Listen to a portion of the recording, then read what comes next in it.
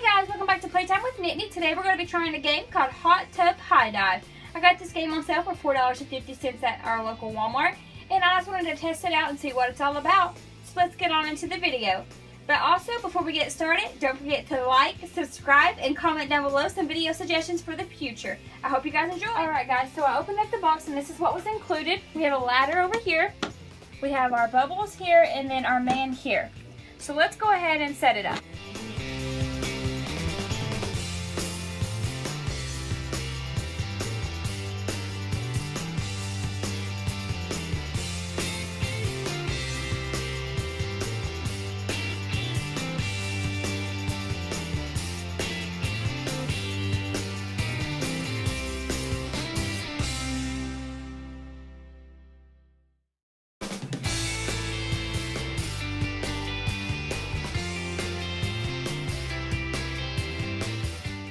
Now it says we just open these bubbles and pour them over the cloth part here. So it says 1 tablespoon of the bubbles will be enough for numerous plays, and as long as the cloth's covered, then you're good. So our cloth is covered, so we're good. Now it says to just push that and that will go down. So now to get started, it says that we will spin the spinner, and I'm going to let the youngest go first. So Stacy's going to go first, and she's going to flick the spinner and see what number she gets. The goal is to keep him from falling in. Again, Stacy, you can go first. Oh, she got a 1, so she's gonna have to press it down 1 time. Good job. Oh, I got a 1 as well. Stacy's turn again. 2. Oh no. Oh, he went back down. Okay. I got a 3. 1, 2, 3. Stacy's turn. 1. My turn again.